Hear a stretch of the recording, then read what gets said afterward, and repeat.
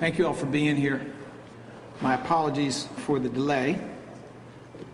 We have some people who have been very, very affected by what occurred on the street. I was in the back consulting with them, and it took a minute. So thank you for your patience. I really appreciate it. We are here today to discuss a collaborative community response to Monday's mass shooting here in the Kingsessing community.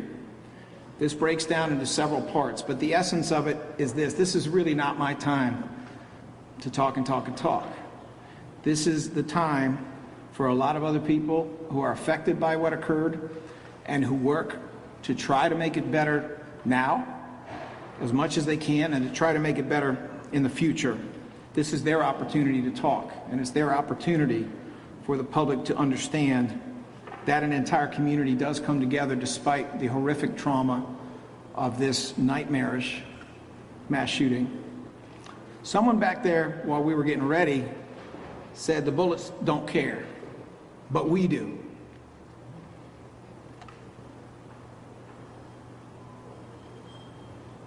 I'd say that's about right. The bullets don't care, but we do. And I know the rest of this city does, and I know the rest of this country does. I want to identify some of the good people who are here today, many of whom will be speaking. We have ADA Joanne Pescator, who is the chief of the DAO's Homicide and Non-Fatal Shooting Unit. We have the prosecutor specifically assigned to this case and assigned to the case from the beginning, and that is ADA Bob Wainwright of the DAO's Homicide Non-Fatal Shooting Unit. We have with us the Reverend Myra Maxwell, Director of the DAO's Victim Support Services Division, who has done incredible work with her team to try to reach out to so many different victims, survivors, co-survivors, and families affected by this tragedy. Reverend Maxwell is here with Shekinah DeShazer, who is the Administrative Manager of the DAO's CARES Unit.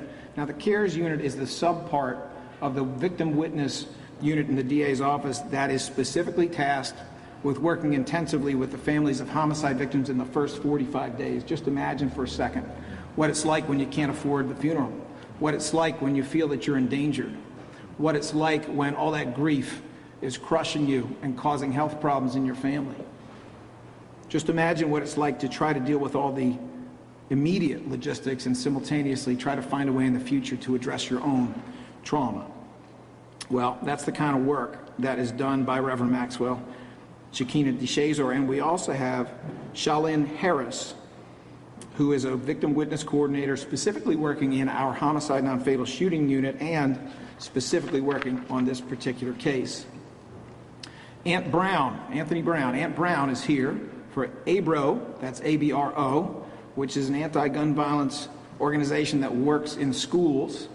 As you may know, a lot of juveniles have been affected very directly and indirectly by this, and we appreciate his work, appreciate his being here. We have several members of the DAO's LGBTQ plus liaison group, some of whom are also victim witness coordinators, and they include Kelly Burkhart, who is a victim witness coordinator in the DA's office. In addition to filling this role, we have Asa Khalif. Mr. Khalif, I mean, frankly, I shouldn't have to introduce him. He should be so well known to many of you for his remarkable work as an activist and in many other ways. We also have the wonderful Sappho Fulton and Micah Thomas here on behalf of that group. Our Sheriff, Rochelle Bilal, is here. Senator Sharif Street of PA Senate District 3, who has done so much with his colleagues in the Senate to try to address issues of gun violence and issues of prevention around gun violence, is here. We have Dr. Zaf Qasim, that's Z-A-F, next name Qasim, Q-A-S-I-M, who is a medical doctor and emergency physician from Penn Presbyterian Medical Center.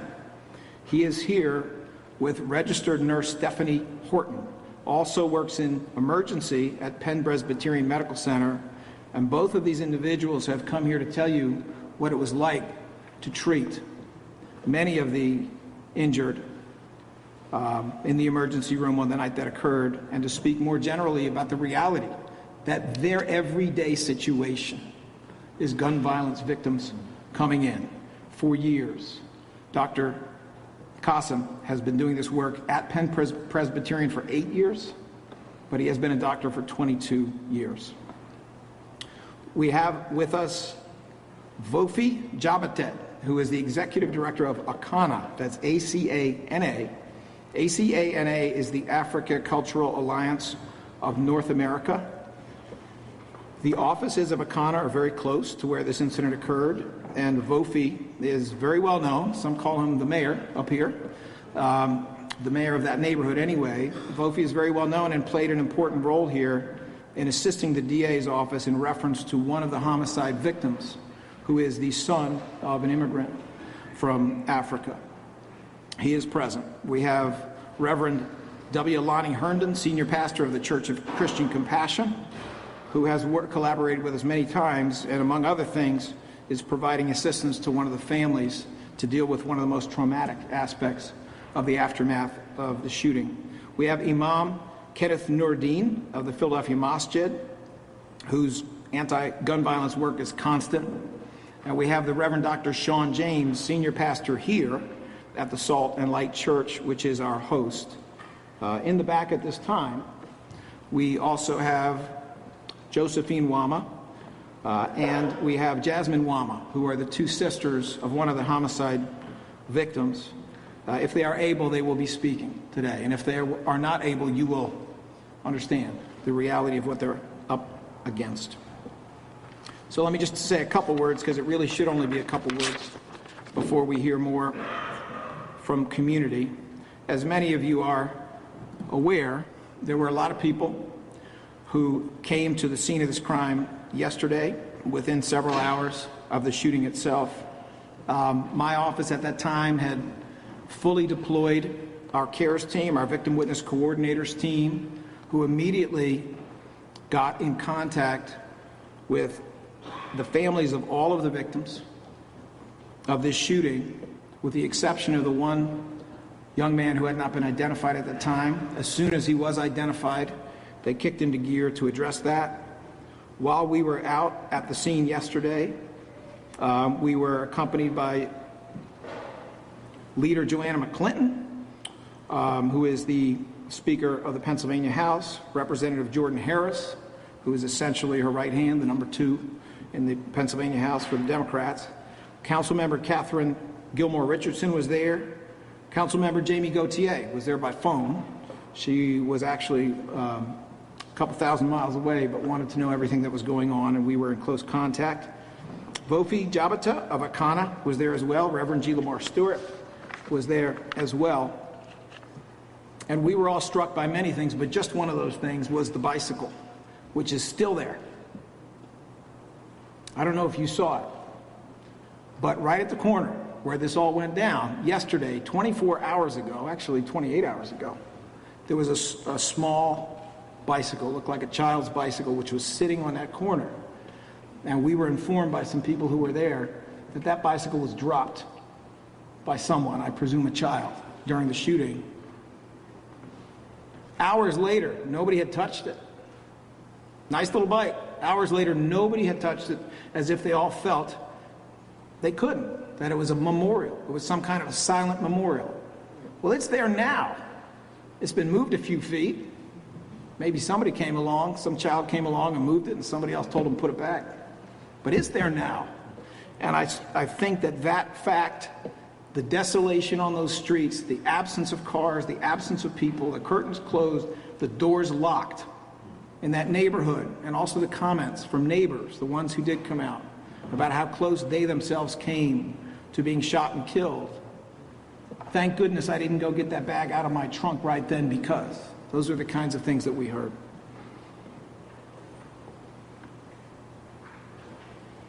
Obviously, this office is 100% committed to the vigorous prosecution of this mass killer. And we will do justice in court with this case. But it's not my time to keep talking. It's my time to call forward some people who have, in my opinion, very important things to say. It is my pleasure, my honor first, to call forward Zaf Qasim, MD, an emergency physician from Penn Presbyterian, as well as registered nurse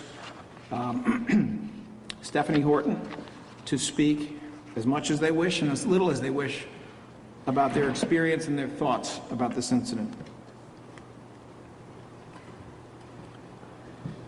Thank you, DA Krasner. My name is Zaf Qasim. I am an emergency room physician and an ICU physician at Penn Presbyterian, and I'm here with my colleague Stephanie Horton, who's a registered nurse also in the emergency room at Penn Presbyterian. And certainly would like to start to thank the DA for the invitation to speak today. Also, our deepest condolences to everybody who was affected by the tragedy that happened on Monday night. The families in particular.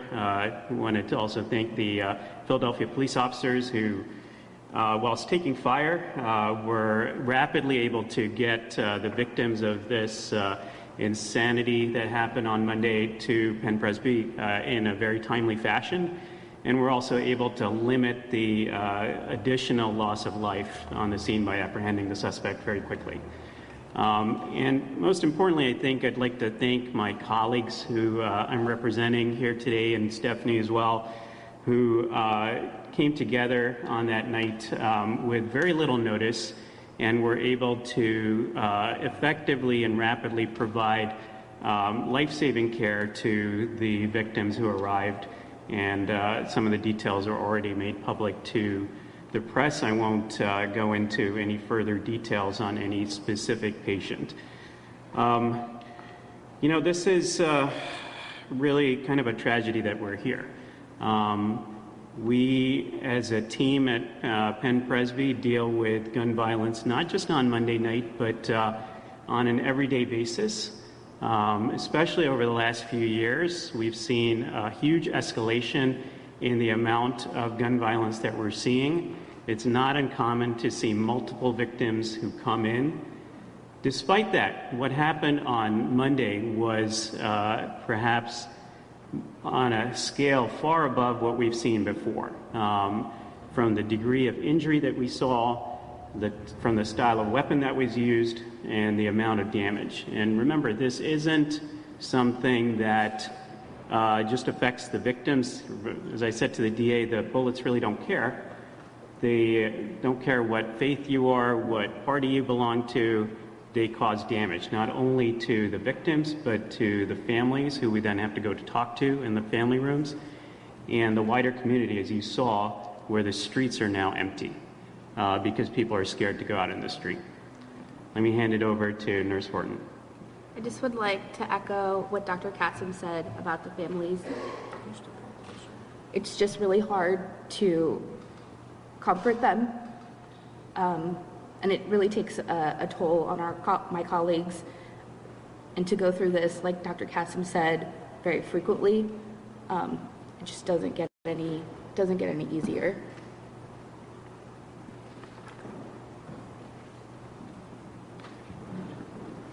Thank you for that. Thank you for the work you do, and thank you for highlighting what the police went through with this horrifying incident where they were the ones scooping up victims with no cover while shots were ringing out, and then working all night, and then coming back with no sleep or almost no sleep the next day. It is my pleasure now to call up Reverend Myra Maxwell, Director of the DAO's Victim Support Services Division, with her team. And that includes Shekinah DeShazor. I think Shalyn Harris may actually be occupied. Oh, Shalyn Harris is available? Okay.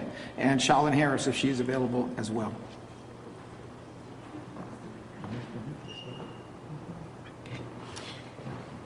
Thank you, DA Krasner. First, I'd like to say on behalf of our Victim Support Services Division, we'd like to also offer our condolences to the family members who tragically had their loved ones taken from them through this incident, as well as those who are survivors of this horrible event that happened to us. I want to just kind of move past what Dr. Kassem said, that they're working at the hospital, but our CARES unit is actually following up in the immediate aftermath of a homicide tragedy. So our teams are activated by our manager, who's not up here with me, but she is in the audience. They're activated, and once they're activated, they are deployed to either the hospital or to the location where the tragedy occurred. Our team was able to pull two teams together to go out to speak with these families to make sure that they are offered services immediately in the aftermath of this homicide death. Unfortunately, we have to do this quite a bit here in the city of Philadelphia, and we hope that we won't have to do that much. So we're looking one day that you all can put us out of business. However, in the immediate aftermath, there are so many issues that families have to deal with. We're there to not just offer the immediate support, but to make sure we help them to navigate the numerous systems that they have to navigate. That could be assisting with funeral expenses. It could be helping them to obtain counseling support or any other types of services. Because once there's a loss, there are many people impacted, as we've heard here already.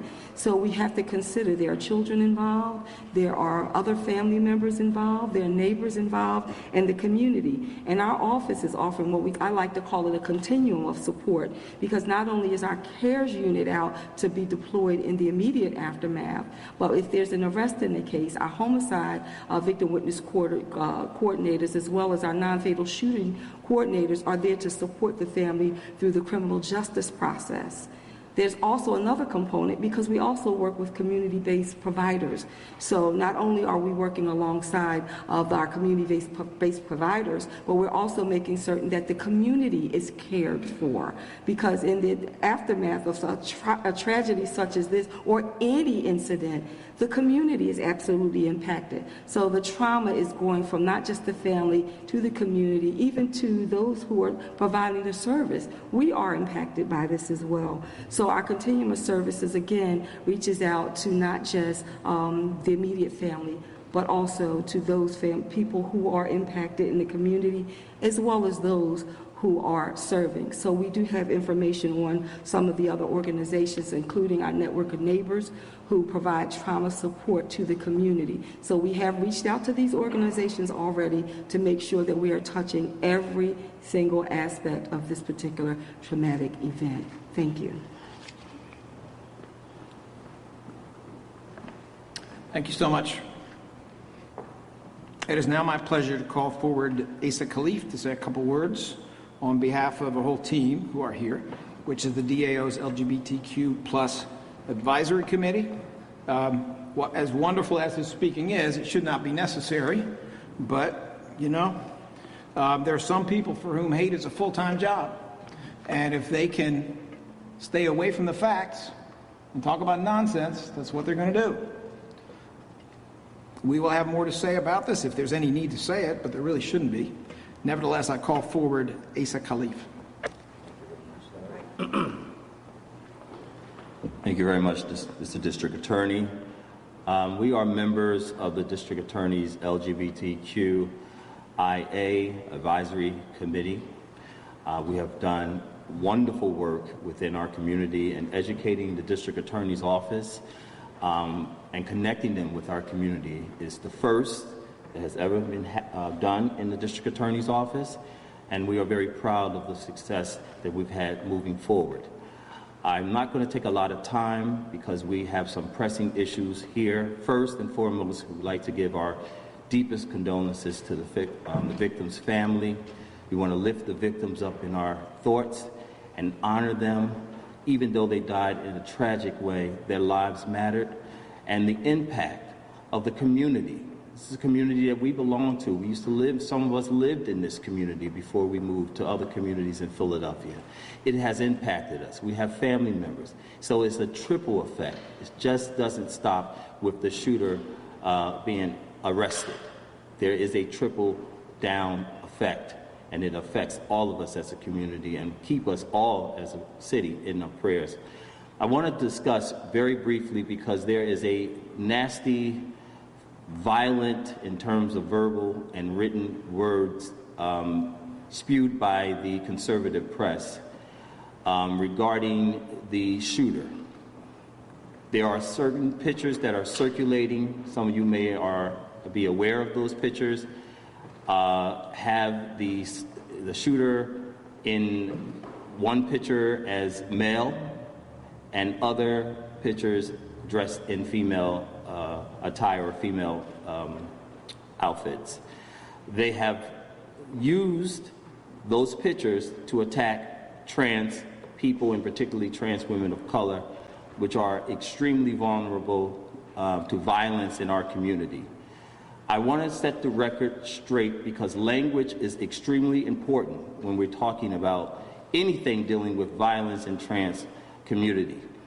The suspect or the shooter has not identified themselves as trans. They have only identified themselves as male. And that's the language that will be used until further developments, if they change that type of language. But the language that is spewed out by the conservative press is violent and is dangerous, and is targeting trans women of color. It's rallying the community to be violent. And we're better than that. We're better than that. We have our trans women and our trans men living in these communities, working, thriving in the communities. They are not killers. They are the most vulnerable to violence. They want to live their lives, and they have every right to do so. And we will not allow conservative bigots to use that type of language to attack trans people. This is about someone who used violence to hurt and harm our city and our community. And I'm sure they will be punished to the fullest extent of the law. But we will not allow trans women, and trans women in particularly trans women of color, to be the scapegoat for bigots. There is no room for that. We will not allow it. Thank you.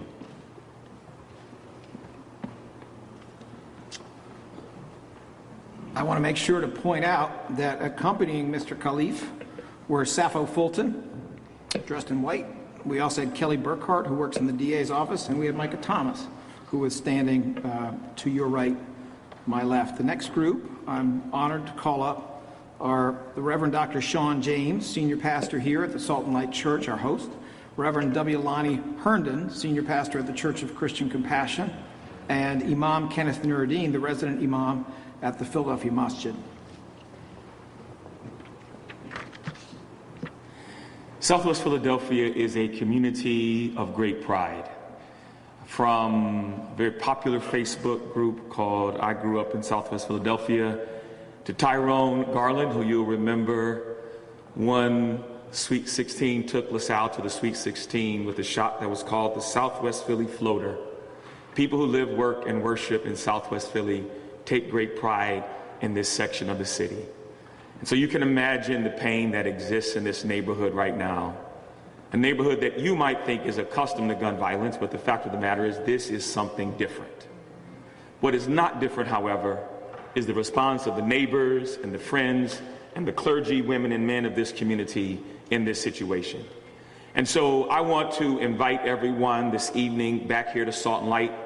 We will have our doors open the rest of the day, but tonight we'll be gathering at 7 p.m. for an interfaith citywide prayer vigil. We invite you all to come and to spend some time with us as we lament over this situation, as we gather around one another, and as we offer prayers. Let me also say this. We've been blessed at this church to have a robust mental health ministry. We have several individuals who are part of our staff who are either spiritual directors or a licensed therapist. And that is a ministry that is at no cost to anyone. You do not have to be a member of the church. And so if anyone finds themselves in a position right now where you need to talk to somebody, and we know this is an issue in the city of Philadelphia right now, I think the real issue that we are often missing in this situation is not the identity of the shooter, but rather the issues of mental health that exist in our city and how difficult it is for individuals to find the help that they need right now. And so if you or someone you love or a child that is in your care needs to talk to someone right now, The doors of the church are open, and we would love for you to bring that person by here that we can minister to them. Again, we are gathered under circumstances which are very acute. And when we have acute problems, all labels are put aside because humans are involved. And we see the response of the first responders, whether they're in law enforcement, criminal justice, or the health professionals. The job that they do is second to none, and it's very thorough. But I would like to speak to the community and remind us we are the second responders, meaning we have to come in and deal with the chronic conditions. So just as the first responders do their job well, they can only respond to acute issues. The chronic condition is something that all of us have to respond to, and we have to commit ourselves and dedicate our efforts in that capacity. Thank you. Again, our thoughts and prayers go towards the families affected by this terrible tragedy. I want to thank the DA's office always for having their finger on the pulse of bringing faith leaders and community leaders together to help our community heal. There's a great quote that says, "We do not heal in isolation, we heal in community." And tonight, join us at 7 p.m. as we spend some time walking this neighborhood, praying for this neighborhood, and helping this community to heal. Thank you.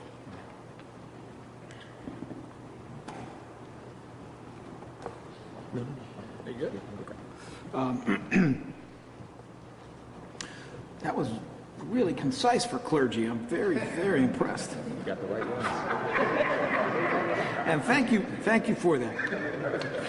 It is, you know, lawyers say they're going to write a brief, but it's never brief. It's the same idea. Anyway, it is now my pleasure to call forward Vofi Jabatet, who is the Executive Director of ACANA, A-C-A-N-A, that is the African Cultural Alliance of North America. Mr. Jabatet. Thank you, Larry Krasner, or DA. And I first of all want to extend our appreciation and gratitude to the 12 police district and the police officers that immediately put their own lives at stake to bring this situation under control immediately. We were here on Sunday and with Jordan Harris, our district representative, and Joanna McClinton. Well, I want to leave this platform with one message, and that is what happened in Southwest Philadelphia, 56 and Chester, is not isolated to 56 and Chester. It's a national issue. For people to think that we will be scared to live our life and work on 56 and Chester or Chester Avenue, tell those who shoot randomly, tell those people who come after people who don't harm them but they want to harm others, that we will not be afraid. We will continue to build Southwest Philadelphia based on those models that all of us have accepted. I want to make sure that I am not only speaking for the African and Caribbean immigrants that live in here, but for all of the folks that call Southwest Philadelphia their home. We speak with one voice. We are planning for to unify our community. We have Aracana, we have therapeutic services across the road. We have therapeutic services. I also speaking on behalf of the Wamah family, and I've been working with them since then. And we will be, tomorrow at 10 o'clock, we will be, based on the DA instruction, we will be meeting as a community to structure what is it that we'll do to heal our community quickly. And I just want to say we're not afraid. Thank you, Mr. Jabatet. It is now my pleasure to introduce two of Philadelphia's greatest defenders when it comes to public safety, when it comes to the prevention of crime, and also tip my hat to a couple who could not be here today. We have with us Rochelle Bilal, our sheriff. We also have Senator Sharif Street. I don't think I don't even want to compare them. I don't think there's anybody who's really done more to try to see what we could do at both the local and statewide level to improve Philadelphia's situation. I do want to mention Senator Vince Hughes, who could not be here today, but has played such a vital role, and Senator Nikhil Saval, who wanted to be here, but is doing what any good parent does, which is making sure that his family is safe and sound and well cared for. I also want to tip my hat to our upstate brother in the Senate, and that is Senator Costa. There's many others I could recognize, but these are all people who work all day, every day, to try to improve things for Philadelphia, both in terms of enforcement and prevention. As you may know, there has been a community out there very vested in the prevention of crime. They have, among other things, been interested in an idea that was first published in the Inquirer, or at least the basis for it came in the Inquirer, referred to as 57 blocks. I don't know exactly what these two leaders are going to tell us, but I know it's going to be important, and therefore I call forward Sheriff Bilal and Senator Street.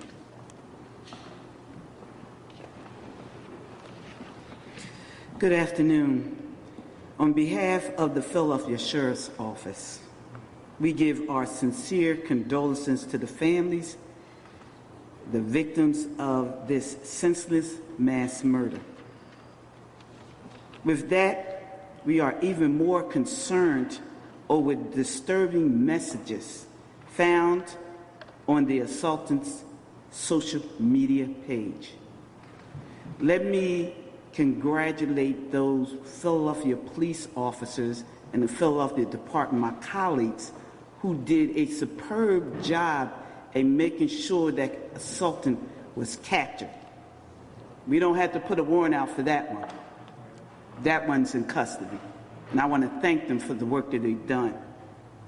Let us use this opportunity to re-examine social media posts.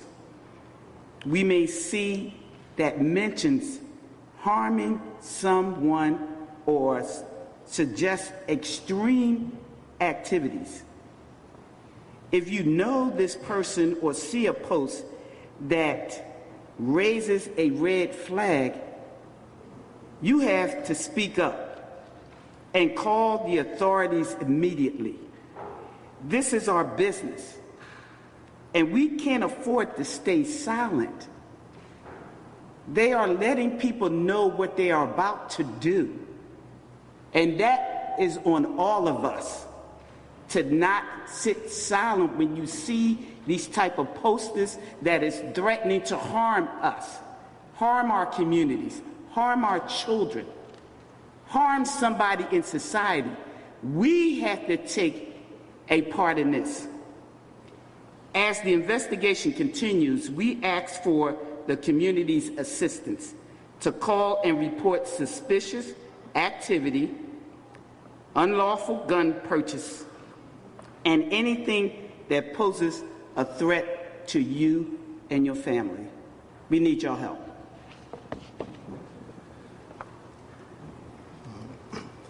Thank you, Sheriff, District Attorney, all those who've worked on this. 2 years ago on this day, on July 5th, 2021, I was standing here because there had been a mass shooting on July 4th,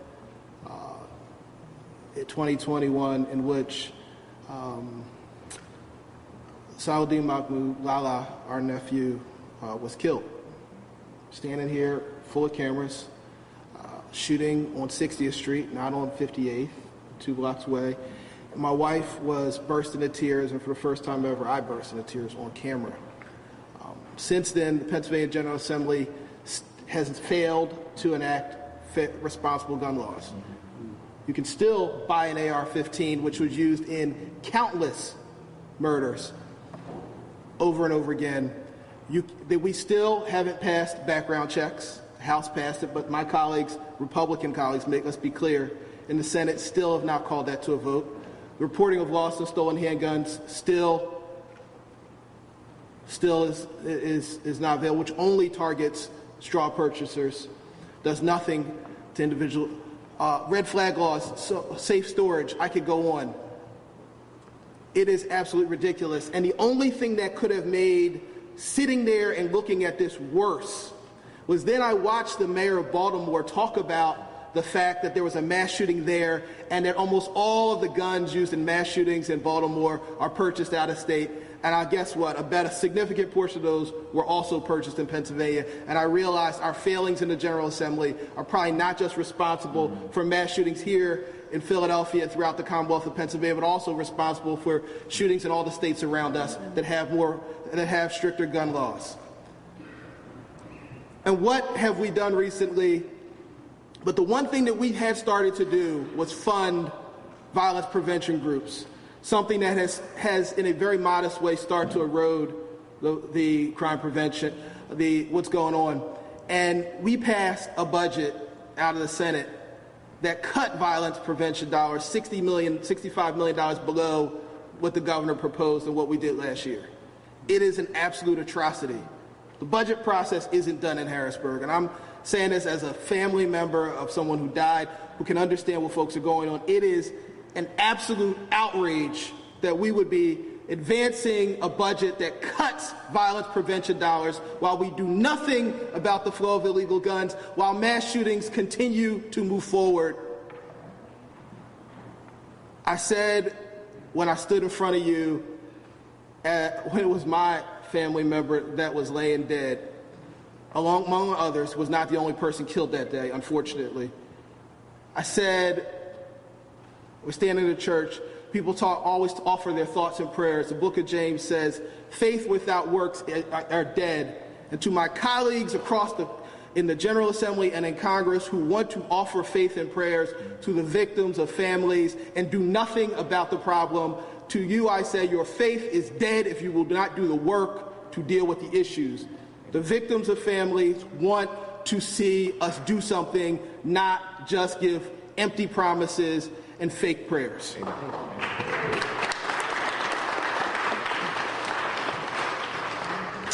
Thank you so much, Sheriff, and thank you for your passionate words, Senator Street. It is now my opportunity and pleasure to call up ADA Joanne Pescator, the Chief of the Homicide Non-Fatal Shooting Unit, who supervises ADA Bob Wainwright, the prosecutor who has had this case from the beginning, and I expect will have this case until the end. They will be providing specific information about the case. If you have any questions, please hold them. We are going to make sure that you all have an opportunity to ask questions when we get to the question and answer phase. There will be a couple speakers speaking together after ADA Pescator and Bob Wainwright, so I appreciate your patience. Good afternoon, everyone. My name is Bob Wainwright. I'm the Assistant District Attorney assigned to the case. Good afternoon, Joanne Pescator. I am the Chief of the Homicide Non-Fatal Shooting Unit in the Philadelphia District Attorney's Office. And I just want to start off by stating what others before me have said. My condolences go out to the families of the 5 murder victims. Lashyd Merritt, who's 20, Dymir Stanton, who is 29, Ralph Moralis, who was 59, Daujan Brown, who was only 15, and Joseph Wamah Jr., who was 31. I also like to send my condolences to the family members who were hurt and survived. Ms. Brown, Octavia Brown, who was driving in a car with 3 of her children. She suffered a serious injury to her eye from glass. Her twin boys in the back seat, one of them suffered injury from the glass, and the other suffered gunshot wounds to his leg. And her 10-year-old daughter, who was not struck, thankfully, but was in the passenger seat next to her, as well as the surviving complainant, the one person who was struck by bullets, who was not in that car, who survived, who was only 13 years old. I'll just, the defendant in this case had an AR-15 assault rifle, and as it's been said already, I mean, the police work on this case was just absolutely incredible from the very beginning. The fact that they cornered this defendant before he could take more lives is absolutely remarkable and showed incredible bravery by the police officers. And then I got a phone call from ADA Pescator, my boss, shortly after the incident, saying that this was going to be coming down the pipeline and to just be ready.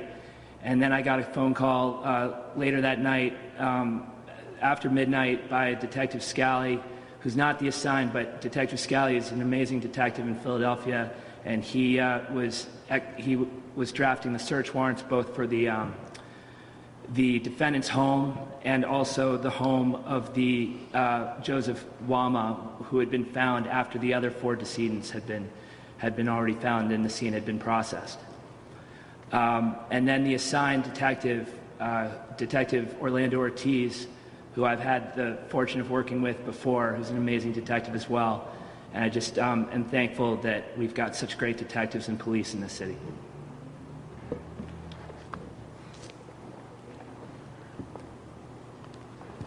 All right, thank you very much. Obviously, both ADA Wainwright and ADA Pescator will be available for questions. They may not be able to answer all of them, but they will certainly be able to answer some of those questions. Finally, we have with us to speak together Josephine Wamah and Jasmine Wamah, who are the sisters of Joseph Wamah, one of the murder victims in this case. Josephine is the twin sister of Joseph Wamah, and Jasmine is also their sister. I would ask you, please, to understand the sensitivity of the situation and the respect that is something I know you will all convey in dealing with them. Josephine Wamah and Jasmine Wamah.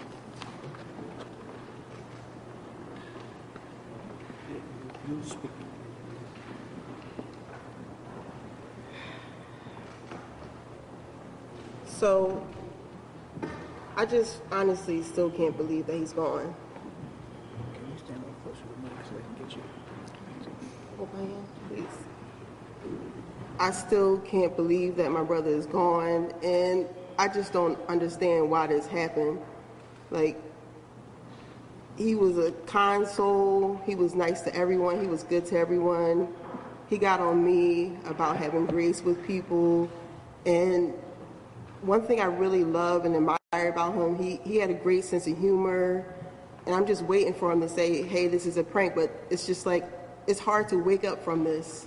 I don't understand how someone can just do that to my brother. Like,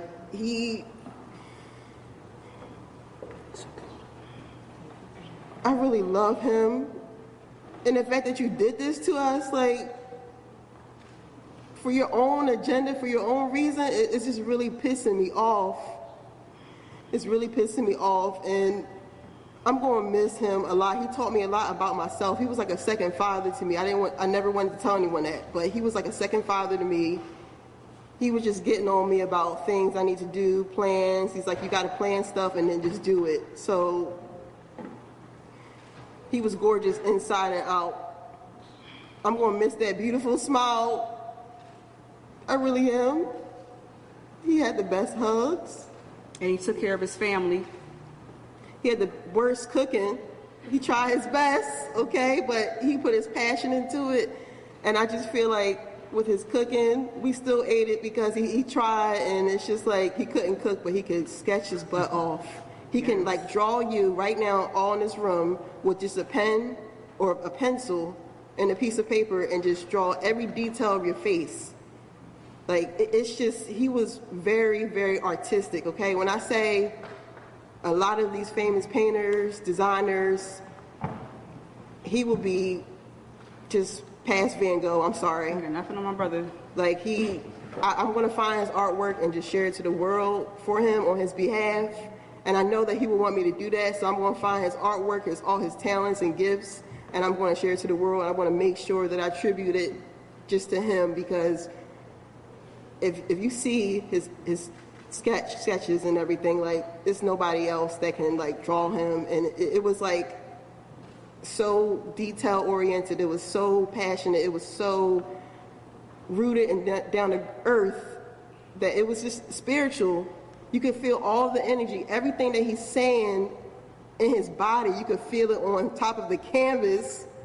That's how deep it was. Not just like, oh, I want to be an artist. Like, you could feel this man's emotions in every stroke of the paintbrush that he puts on the canvas. Like, and he loved Creed. He loved each and every 1, 2, and 3. That was his favorite movies.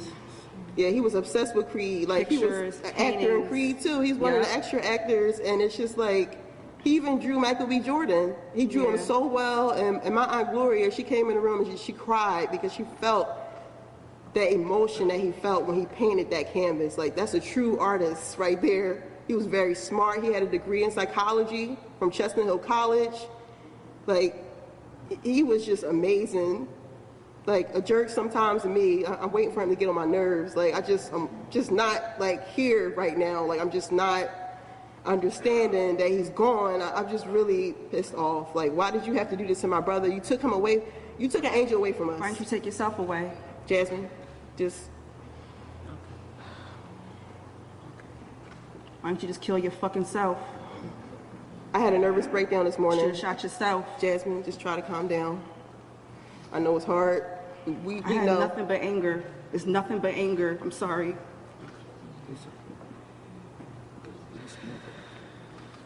You killed the wrong person. You killed the wrong man.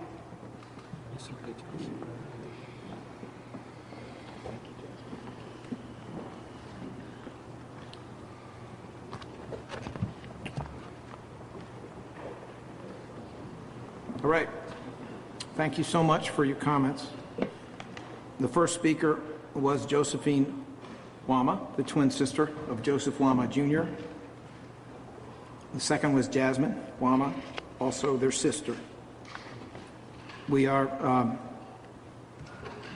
open to questions and answers here. Obviously, within bounds. This is an ongoing investigation, and the topic is not everything else. The topic is what we have been discussing today. District Attorney, the reporter is reporting that he told police somehow that he was trying... Mr. Cole, first of all, I want you to know how much I respect you as a journalist. I really do. But if you don't mind, I would like to go from one side of the room to the other so we make sure that every journalist gets covered. We will, of course, give you your opportunity, sir. I would never cut off, because that is what we usually do. Let's start on this side of the room. Are there any journalists who have questions? Yes, please. Can you identify yourself, please? Thank you. The question is twofold. Number one, there's a report coming out that this individual, this shooter, told police that he was doing this or acting in service to help prevent future gun violence. Can you speak to that at all and the motive behind this shooting? Secondly, Sheriff Bilal mentioned social media posts that may have indicated that something was on the radar with this person before the shooting took place. Can you address what those posts are about? And Sheriff Bilal mentioned that you see something online, but how can that really be policed? Okay, so that I understand, Ms. Kent, your second question is about social media. We're not going to comment on social media at this time because the investigation is ongoing, especially with reference to any thinking or any motive that may have been behind what we all recognize now was essentially a random shooting. It was a shooting of people that the defendant did not know, and it was a shooting of people who in many cases did not even know each other despite being from the same neighborhood. So given the ongoing nature, we're not going to talk about social media. I have to apologize. Can you ask me the first part of the question again? The first part of the question, there's a report coming out now that this individual, the shooter, told investigators that this is part of a larger plan to help prevent gun violence in some capacity or shine a light on gun violence? We're not going to comment on all the specifics of the investigation. Certainly, a number of news outlets have raised the possibility that there may be mental health issues. If there are mental health issues, those are normally addressed by expert examinations that are ordered by the court during the course of a prosecution. That has not been ordered yet, although I expect that it will be.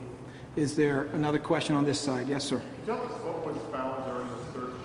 And Mr. Petrillo, can you identify your outlet? Matt Petrillo, CBS News Philadelphia. Can you tell us what was found during the search of his home? I'm going to defer, I do know, but I'm going to defer to ADA Pescator and ADA Wainwright to answer that, to the extent they can. You mean the search of the defendant's home? There was a 380 caliber handgun. There was also ammunition, .223 ammunition. There were live rounds that matched the ammunition found at the scene. The 42. Actually, the main scene was 42 FCCs of .223, and then there were additional FCCs located at Mr. Wamah's residence later on. In addition, there was a will that was dated June 23rd in the defendant's handwriting.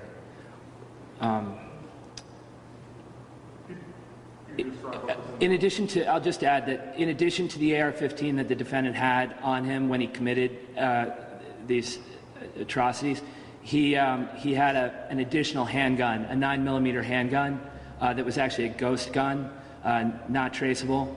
That gun does not appear to have been fired during the rampage.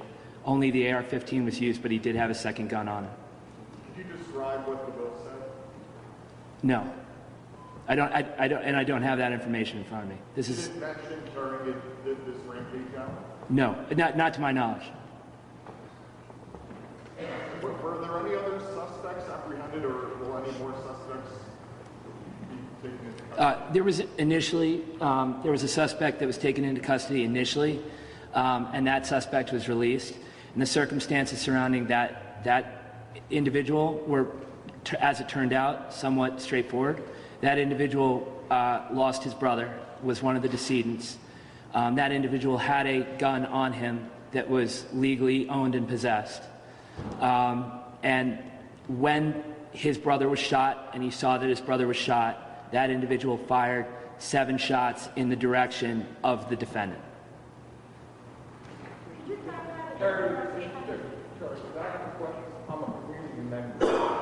Sir, can you? Sir, can you hold on? I will make sure that we get to talk to you. I appreciate it. Thank you. Thank you, sir. All right. Well, I am now blessed with a list of people, and therefore it becomes a little bit easier to manage a series of questions. Mr. Cole, do you have a question? Mr. Pescator, do you know what was in the will? You read the will? Mr. Cole, I have not read the will. However, it's an ongoing investigation, and I wouldn't want to divulge what was actually in there, even if I did know. The shooter, you talk about somebody who's licensed to carry who shoots 7 shots at the accused here. Does he hit him at all? Where No, did the shots come he from? does not. He does not hit him.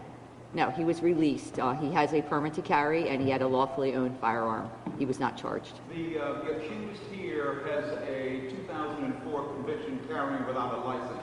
Does that have any impact here, any impact on him carrying these guns? Well, he would legally not be able to have a firearm based on the fact that he does have a conviction. However, he would not be 6105 for I believe the conviction back in 2004 was only a misdemeanor. So he was not charged in this particular case with a felon not to have a firearm. So he actually, while he's not licensed to carry, right. That's his violation here. Had he been licensed, he wouldn't be eligible to get a license to carry it based on his previous conviction for that case. What do you know about the AR-15? How long he had it, where it came from, where he got it? Mr. Wainwright might be able to answer that. I don't have that information yet at this time. I'm meeting with the detectives later on about that. Okay. Do not fear. I will get to everyone, I promise. All right. Tasani Veshpongsa. Please, I apologize if I got your name wrong. From AP, Associated Press. Oh, do you have any questions or no? No, I didn't. No questions? Okay, thank you. Adam Fox from CBS 3. Adam Fox? I'm a member. Okay? I think you're reading the list of the crew members. Oh, okay. Well, let me just make sure I don't miss anybody. If you don't have a question, just feel free to say no questions. Kenyatta Henderson, Fox 29. No questions. All right, thank you. Bruce Ryan, NBC 10. Okay, very good. Well, in that case, let us go to Rosemary Connors of NBC 10. Thanks. And my questions are for either ADA Pescator or ADA Wainwright. Can you speak at all to the motive in this case and perhaps any plan